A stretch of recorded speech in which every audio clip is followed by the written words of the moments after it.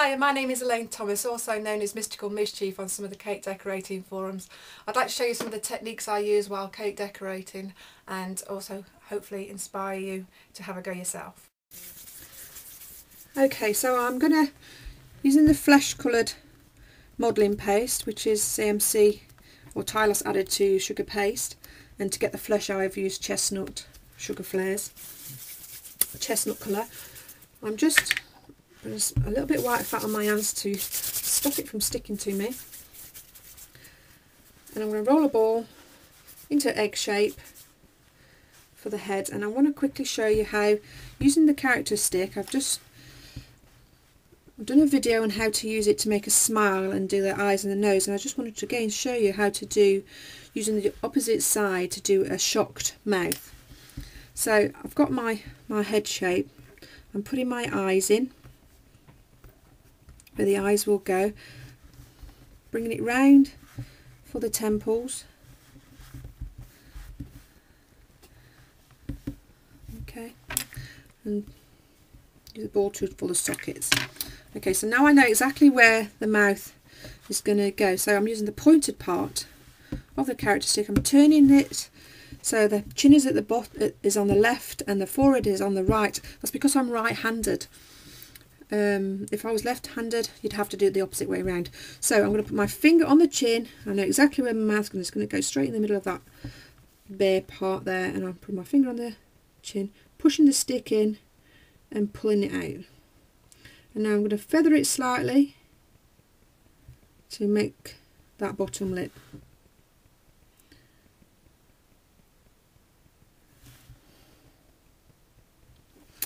Okay. So this could be used for singing, or if you want a character to look shocked for some reason, or any sort of comical sort of look. Now the stick again, the pointed part again, I've turned the head around again now, so the chin is at this end, and now I'm going to pop straight in and pull it up like that. Oh, there you go. And she's got her shocked look.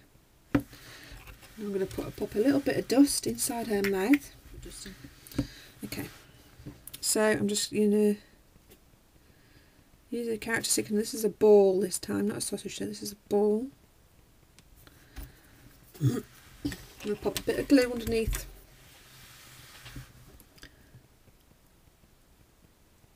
the top lip, and a bit of glue underneath the bottom lip. Picking the ball up with the flat end of the character stick and popping it in.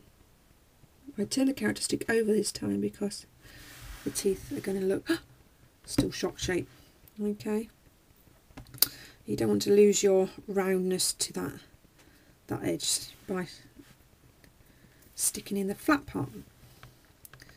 So again, a ball. I mean, these balls are quite large because the hole that we just made in the mouth to get the lips to come out that far is quite large as well. So I'm picking up the white ball onto the character stick, popping it in, turning the character stick over so it's a round shape to push in the teeth and keep the shape of the lips. There you go. And with this you could also put in a tongue.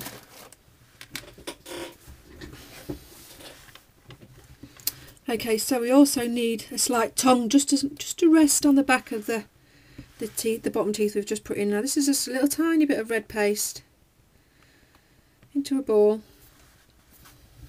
and I always tend to shape them. And when I feel like I've got the right shape with my fingers, I drop it, because I can pick it up then either with a paintbrush. This has had that glue on it, so it's got a little bit of glue on it, or something else. Or if I tend to make the shape and then decide that's the shape I need and then put it on, I just squash it.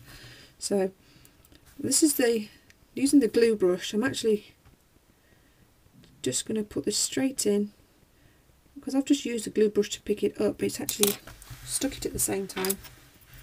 Using the character stick again, using the pointed part again, just push it on the top of that red ball.